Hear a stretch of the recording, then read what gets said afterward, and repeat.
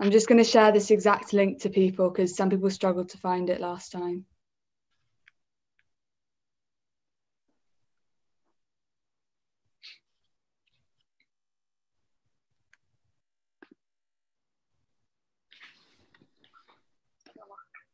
I'm just going to share this exact link to people because some people struggled to find it last time.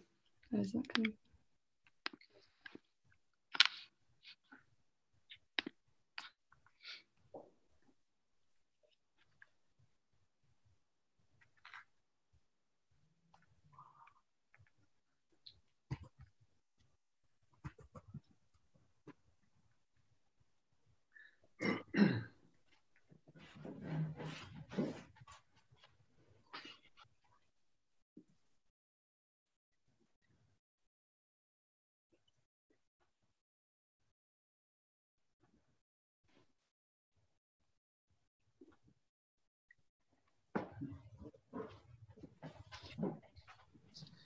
We'll wait about a couple of minutes before we start because I've said 6 o'clock.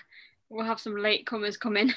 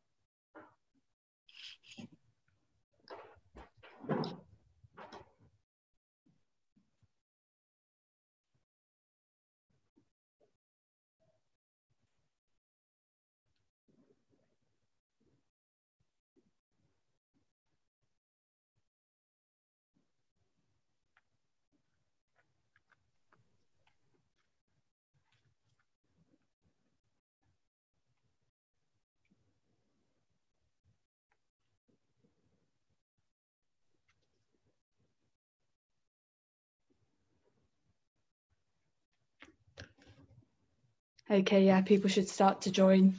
I've sent this exact link out because last time some people struggled to find it.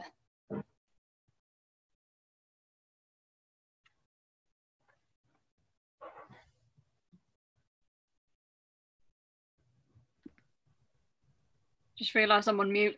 I wouldn't help.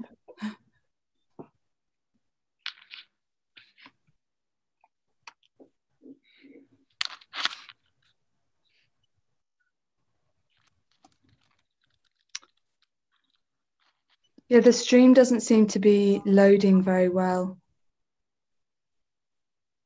Is this On?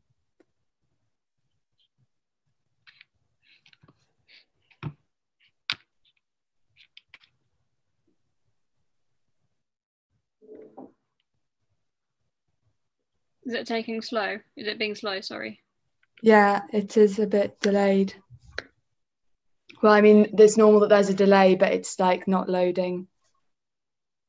Oh, okay.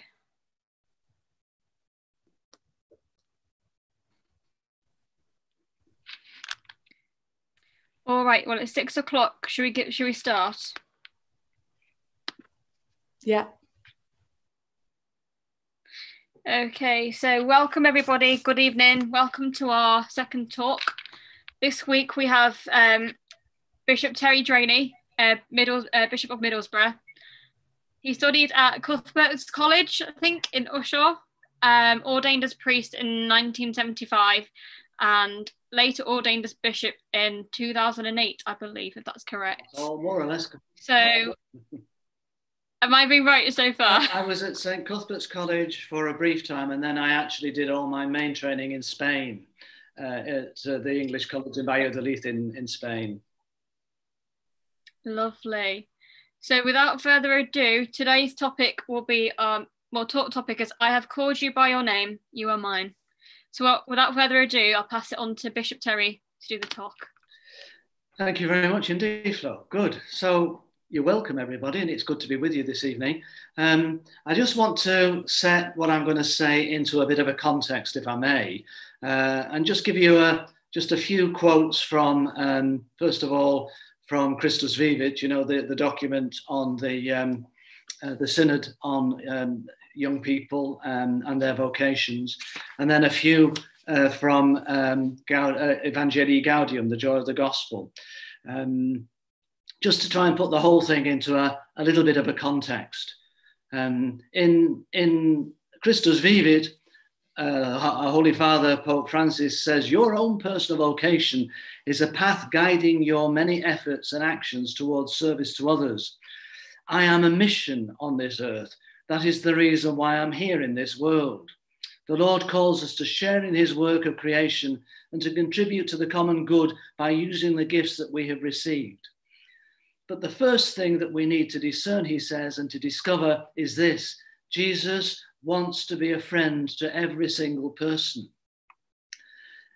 Flo asked me to do a talk on evangelization, and perhaps it seems a funny place to start, but I think we've got to start at our personal relationship with Jesus.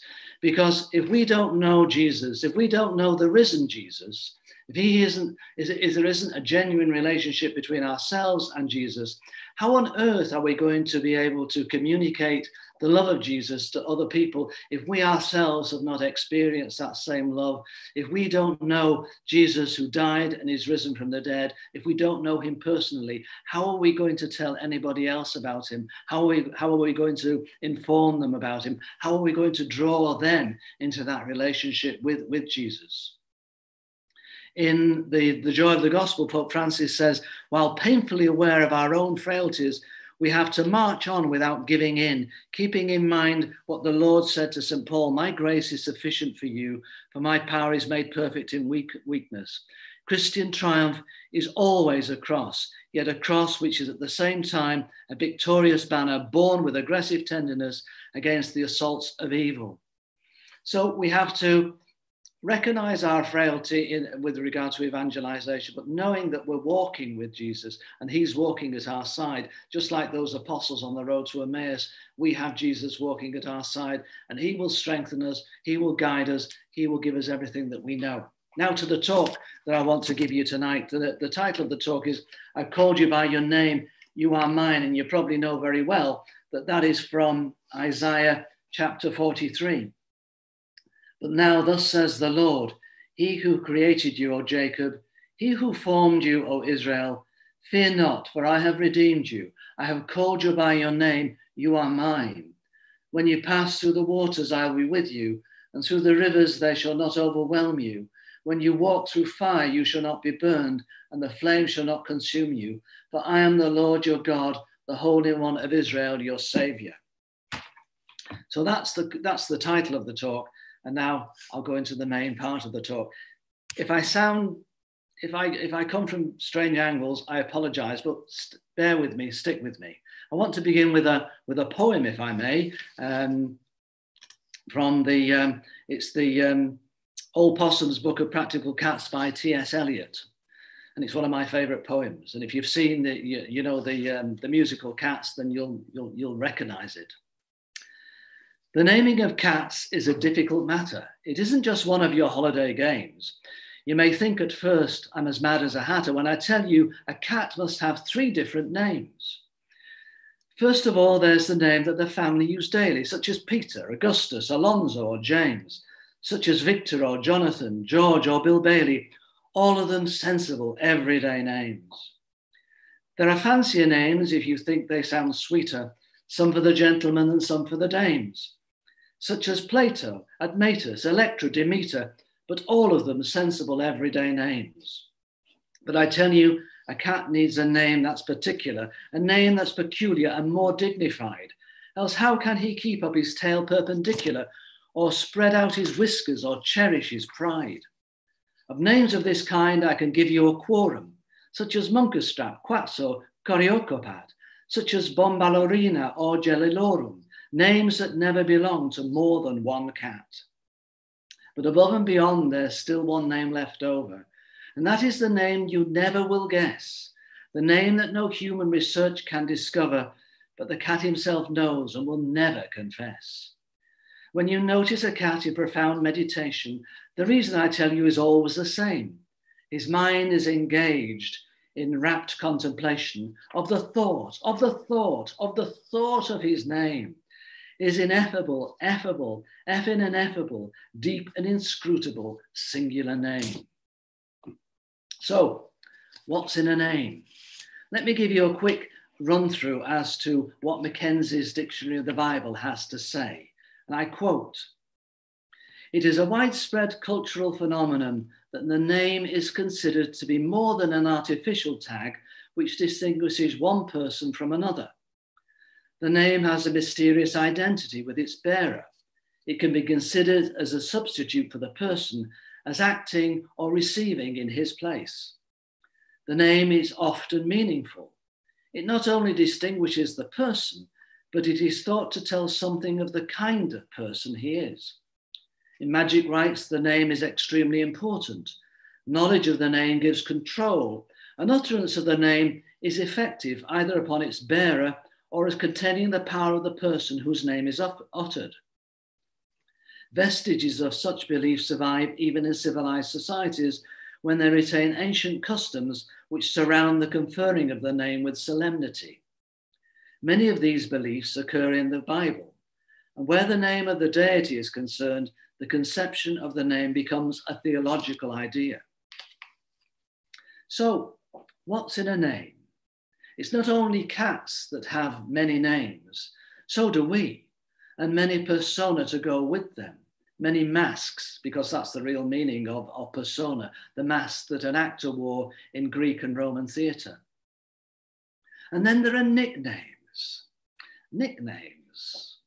I don't really know whether or not I like nicknames, but I suppose we all have nicknames for each other. Some of them are complimentary, some self-explanatory, others a little bit more abstruse, and some are downright rude. I might have a nickname for many people I meet in the diocese. I might, I'm not saying I do, and I wouldn't be surprised if others have nicknames for me. The trouble with nicknames is that they tend to oversimplify and generalize and try to fit people into little boxes, which in the end, they actually don't fit into. When I was at school, I had a nickname and I didn't really like it. In fact, I can honestly say I hated the nickname that I was given. With a name like Drainey, you can imagine there are all sorts of puns that people can use very easily. And I'm not sure whether I really want to tell you, but I know you're a very confidential group of people, so whatever I say, you won't spread around. So I'll let you know what my nickname was. It was Drip, Drippy Drainey. And Drip had a particular character, a particular way of acting and doing things. People had expectations of Drip. The terrible thing was that I began to grow into all those things. And I'm not sure whether Drip described the person I was or whether Drainey grew into the persona of Drip. It was like being in prison in my own personality. And at the age of 14 or 15, it was really traumatic. I could feel myself being molded into something that I was not and didn't want to be. It was like forcing a square peg into a round hole.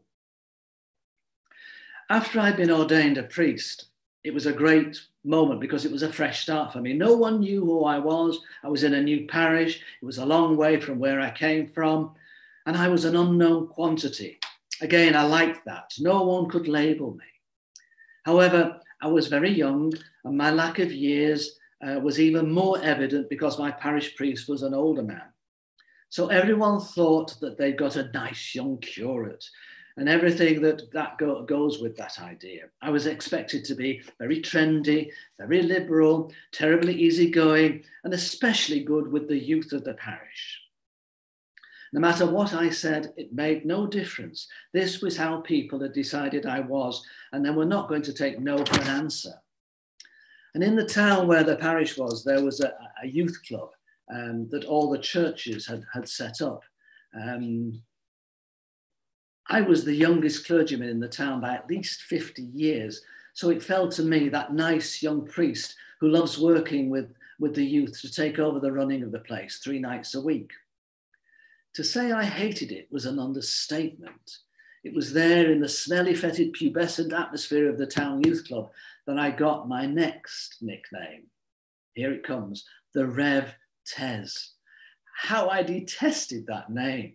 Once more, by the power of the name, I was being transmogrified. I was no more Rev Tez than I'd ever been Drippy Drainey. I was once more imprisoned by the nickname and being forced to live a false existence.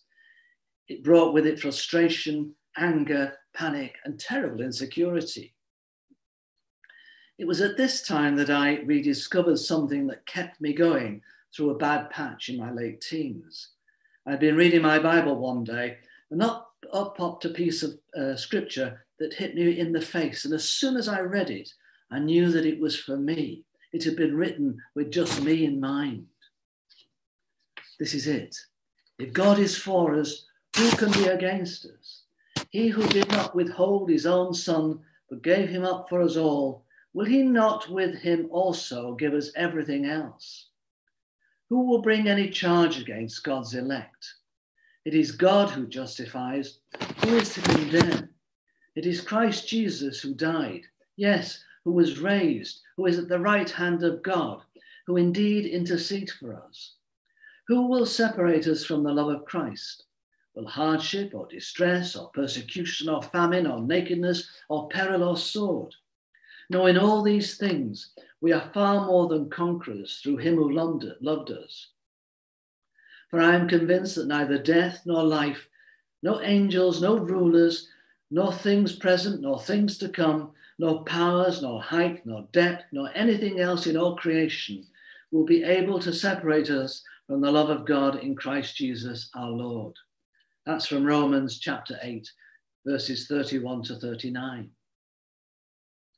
Unlike my nickname, the sound of these words brought me real peace, joy, hope, and courage, which I knew I personally lacked. I knew that all these things came from a source outside myself, and I was being offered them freely and with no strings attached. Another phrase too came back very closely connected with this one. As a teenager, I'd felt very insecure and lacked confidence in so many ways. The same was true of my time in seminary. There seemed to be so many things I had to face for which I did not have the courage, nor the skills, nor the desire. So many things held fear for me. As I said, I went to the university, I went to the seminary in Spain, and I attended the Spanish university. So speaking Spanish, having to mix with other students, study exams, house jobs, they made me the choir master in the college where I was. And all I could play was the recorder. The guy before me had played in the National Youth Orchestra, and the one before him was a member of the Royal College of Organists. And they were both still in the college. And here was I, just about proficient on a tin whistle, and they'd made me the choir master. So what was this other phrase? What was this other piece of scripture that I found? Here it is. The Lord is my light and my salvation. Whom shall I fear? The Lord is the stronghold of my life. Whom shall I be afraid? Though an army encamp against me, my heart shall not fear. Though war rise up against me, yet I will be confident. One thing I asked of the Lord, this will I seek, to live in the house of the Lord all the days of my life, to behold the beauty of the Lord, to inquire in his temple. Teach me your way, O Lord, and lead me on a level path because of my enemies. Do not give me up to the will of my adversaries, for false witnesses rise against me, and they are breathing out violence. I believe that I shall see the goodness of the Lord in the land of the living. Wait for the Lord, be strong and let your heart take courage. Wait for the Lord.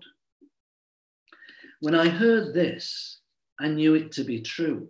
By sheer intuition, by sheer desperation. I could fumble my way through most things, and more than fumble. I could approach life with confidence, thanks be to God, because those words inspired me. when you hear other people's nicknames, they can be a great source of laughter and mirth. In Africa, they had names for everyone. I forgot to tell you too, I spent some time out in Kenya. I was 6 years in Western Kenya, just outside the town of Kisumu. And the people there had names for everybody. And my name was Omondi, which really meant the one who was always there very early in the morning. Whenever people arrived, I would be there. But it also had another connotation as well. It basically meant that I was so nosy, I was so eager to find out what was going on that I couldn't stay in bed. As soon as the sun was up, I would be out to find out what was going on. In other words, I was a bit of a nosy Parker. The people with whom I lived and worked in Kenya also believed that you had a mystical name, a name which only God knew.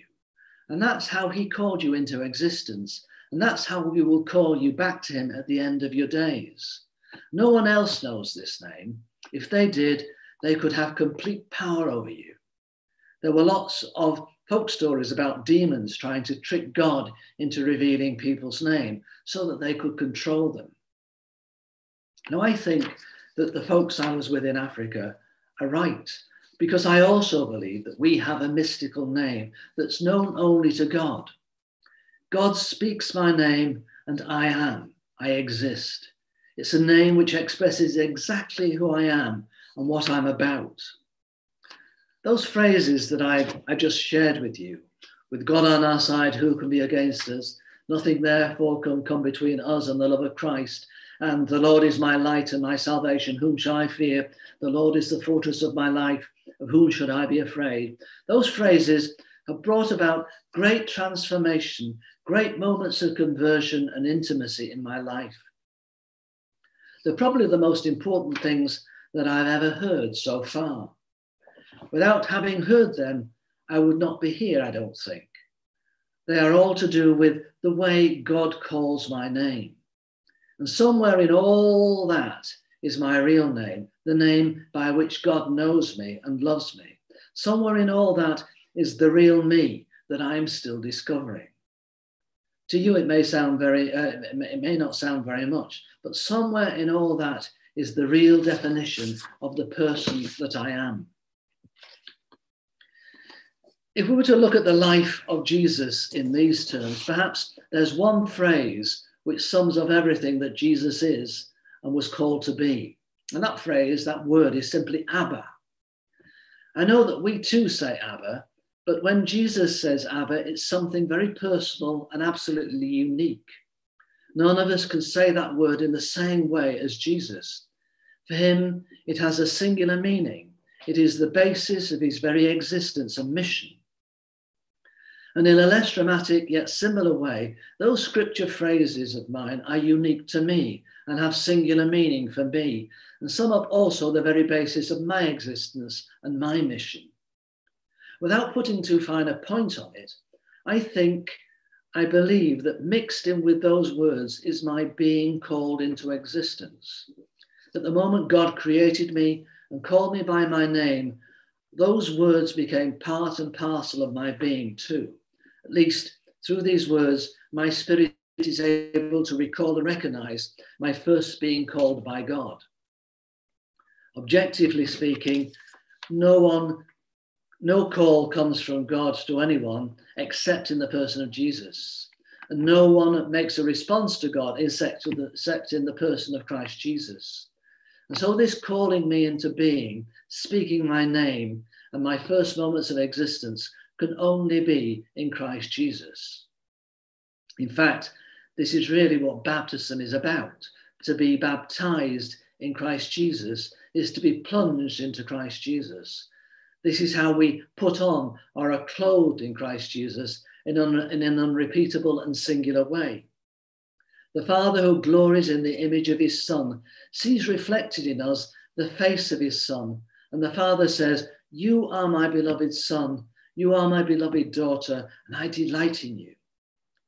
Having heard this, it's our job to begin to live it out in a personal way, recognizing that it is really me to whom the Father is speaking in Christ Jesus. This knowledge is not just important for me, rather, without it, I'm lost, I'm adrift, I'm in chaos. This calling is issued to me at my creation, and baptism and confirmation is the basis of everything else. It is this calling which gives life and spirit to all my other callings.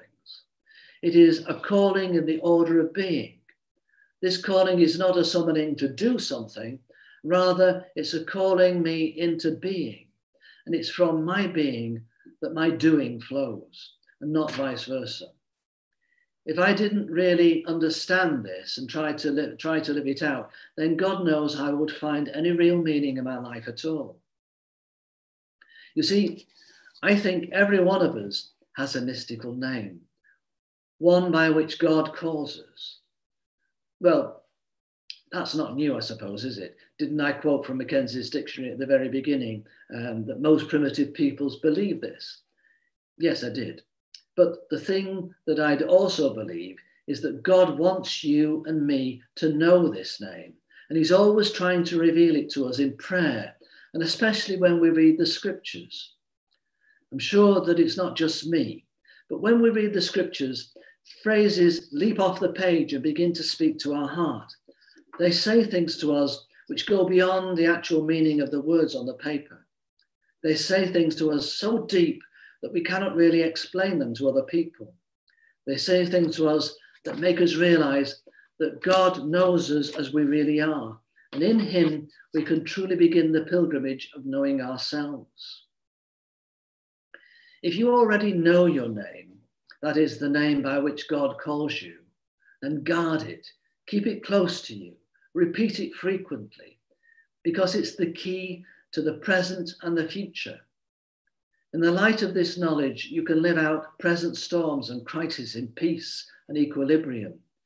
With this knowledge, you can face all the fears and apprehensions that the future might hold. With this knowledge, you can do whatever is asked of you. You can cope with any situation, because deep down in the very core of your being, you know who you are, for God has told you by calling your name. Everything in your life will flow from this, will be permeated by it. Whatever vocation comes next, it will be inspired and directed by your original vocation, your first calling, the moment when God called you by your name. Let me just read again the two passages in and through which I think God is calling me by name. Somewhere in all this is the real me. I hope you've understood what I've been trying to say to you this evening. I know it's a bit complicated and perhaps I come at it from a estranged angle, and I'm sorry about that.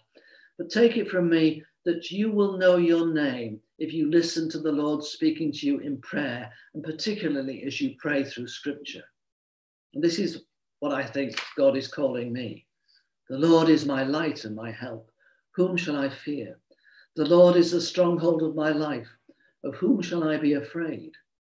Though an army encamp against me, my heart shall not fear. Though war rise up against me, yet will I be confident. One thing I ask of the Lord, this I will seek, to live in the house of the Lord all the days of my life, to behold the beauty of the Lord, to inquire in his temple. I believe I shall see the Lord's goodness in the land of the living. Wait for him, be strong, let your heart take courage, wait for the Lord. That's Psalm 27. And then from Romans chapter 8, if God is for us, who can be against us? He who did not withhold his own son, but gave him up for us all, will he not with him also give us everything else? Who will bring any charge against God's elect? It is God who justifies. Who is to condemn? It is Christ Jesus who died. Yes, he was raised, who is at the right hand of God and who intercedes for us. Who will separate us from the love of Christ? Will hardship or distress, or persecution or famine, or nakedness or peril or sword? No, in all these things we are more than conquerors through him who loved us. For I am convinced that neither death nor life, nor angel, nor rulers, nor things present, nor things to come, nor powers, nor height, nor depth, nor anything else in all creation will be able to separate us from the love of God in Christ Jesus our Lord. That's my offering to you tonight. And perhaps the question I ask you as we finish is, when you read scripture, have you found pieces of scripture which somehow burn your heart, which somehow make you realize that in those pieces of scripture, God is calling you by your name? Your name is somewhere, who you are is somewhere in those scripture passages. Have you discovered that? I hope you have. And if not, I hope that soon in the future, you'll begin to discover what name God is calling you by and what he's calling you to. Thank you very much. Thank you so much for that talk, Bishop Terry. I think there was a lot to take in with that talk, with the references. Yeah, lots to think about. Yeah, I need to get back to my Bible and get reading. But yeah, I thought it was fantastic, thoroughly fantastic. There was a lot in there to grasp, and I think that's why it's useful. It's on our YouTube, so people can go back and listen to the talk and just go through what you've said individually and just take it in. Perhaps read scriptures every day and stuff, and just to pray to God and find out what God is actually calling them by. Well, if you remember, Very good. St. Jerome tells us that ignorance of the scriptures is ignorance of Christ. If we're not going to read the scriptures, we're never really going to come to know the Lord. If we're not going to read the scriptures, we're never going to come to know what the Lord wants us to do. You know, people scratch their head and say, what does God want to say to me? What is God calling me to do in life? Well, it's actually all there. It's all there. Pick it up and begin to read it and allow the Lord to speak to your heart. And as he speaks to your heart, you'll begin to understand. While you read it, if I could do another advert while I'm at it, as well as the Bible, this book I have found, it's I don't know if it's still in publication, but it's a really fantastic book about personal vocation. And it's also meditations on the spiritual exercises of St. Ignatius, and it's published by the Gregorian University by a priest called Herbert Alfonso, who is now dead. But it's a really, really good book. And what's even better about it, as you can see, it's not very big either. So it's possible to get it and to read it. What's the title of that book? We couldn't quite read it up through the screen. Oh, it's called The Personal Vocation. And it's by Father Herbert Alfonso, S.J. And it's actually published by the Gregorian University. But I went on Amazon a few weeks ago, and you can get secondhand copies of it reasonably easy. And it's a really, really good book. And as I say, what really sells it to me, it's not very big, it's not very thick. Yeah, accessible, definitely. Very, very. I thought it was nice, the point you made at the beginning about, in order to bring Christ to others, we really need to have a living relationship with him ourselves and know our Lord in order to transmit Christ to those around us. Because of course the nature of being a Catholic is that we want to bring Christ to others, but we have to know him very well ourselves. There is a temptation at times, to first of all grab hold of the catechism and to go around and push the catechism underneath everybody's noses. Now, we have to come to the catechism, but before you can come to the catechism to a certain extent, you have to come to know Christ Jesus as a living person, because the whole point of the catechism is to bring us to the knowledge of Jesus Christ and to find the good news. And our good news, as we know, is a person. It's not a set of propositions. It's a person, Jesus Christ, and we have to come to know and love him. And we do that principally through prayer and through the scriptures. Wonderful. Thank you so much for this. I've got a question, Father. Yeah. I've got a question, Father. In when it comes to Bible, obviously, I think some students will struggle to, because the Bible's quite thick, and I guess what I'm asking is, what's the right way to read the Bible? Where would you start from? Do you have to start from the beginning, from Old Testament, or right bang in the middle with the New Testament? What's your advice for students that haven't really read the Bible before, haven't picked up the Bible? What would your advice be to them? Well, a simple thing is, well, first of all, you can get lots of little books and little commentaries on the scriptures, and lots of books that will give you a little piece of scripture for each day, and then give you a little bit of an explanation of the scripture, and then perhaps a little prayer. I don't know if you've heard of Magnificat. There's a publication called Magnificat, which is a really good publication.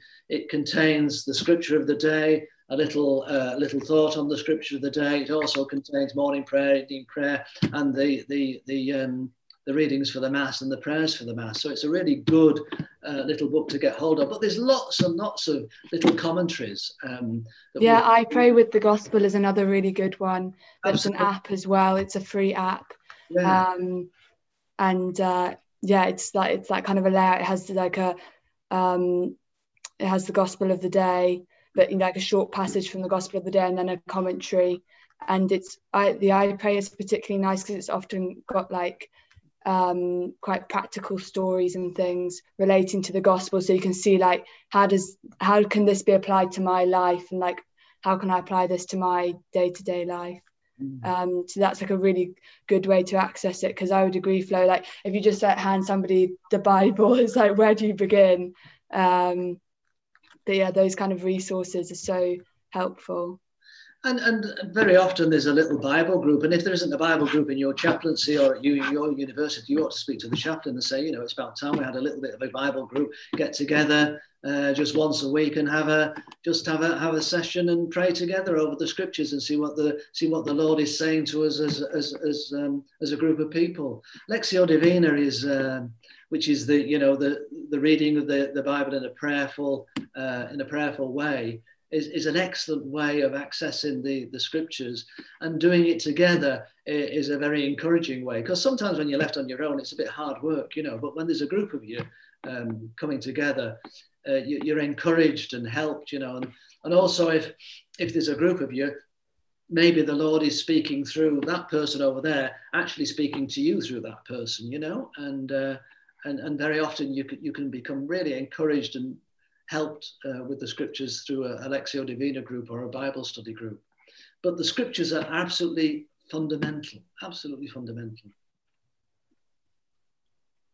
I don't know how you can pray without the scriptures, to be honest. I really don't. And I do recommend that whenever you pray, the scriptures should be at the side of you. I always say, have the scripture at the side of you and a little notebook, so that when you're distracted,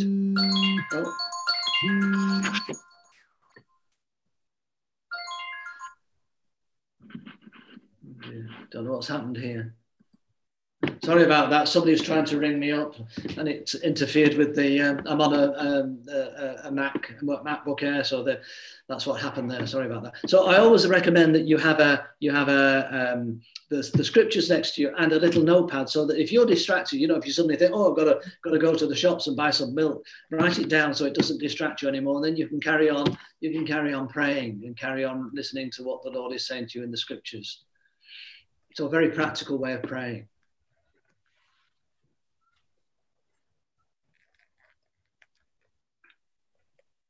Yes, I don't think we have any other questions in the live chat, but we've had about 10 people joining, which is fantastic. Thank you to everyone who's been listening. I don't have any more questions. Thank you from me. Thank you for coming on Zoom. A brilliant way to. Again, another amazing talk. We had another talk 2 weeks ago. Brilliant. This is another incredible talk. And I think the fact that we've had no questions, I think people are starting to think about it now. Well, I did warn you that the sort of talk I was giving isn't sort of like a an intellectual thing. It's the things you've got to go away and question yourself about, actually. Yeah. More and do it. You know, prayer is praying with the scriptures. That's where you start, and listen to the Lord. Give him time. Allow him to speak to you. So some silence in your prayer as well is so important. Otherwise, how will the Lord be able to speak to you? You know, we've got to give the Lord a chance to get a word in edgeways now and again. Yeah. Anyway, great to be with you, and thank you so much. Thank you for coming, and God bless. Thank you for everyone for joining us today.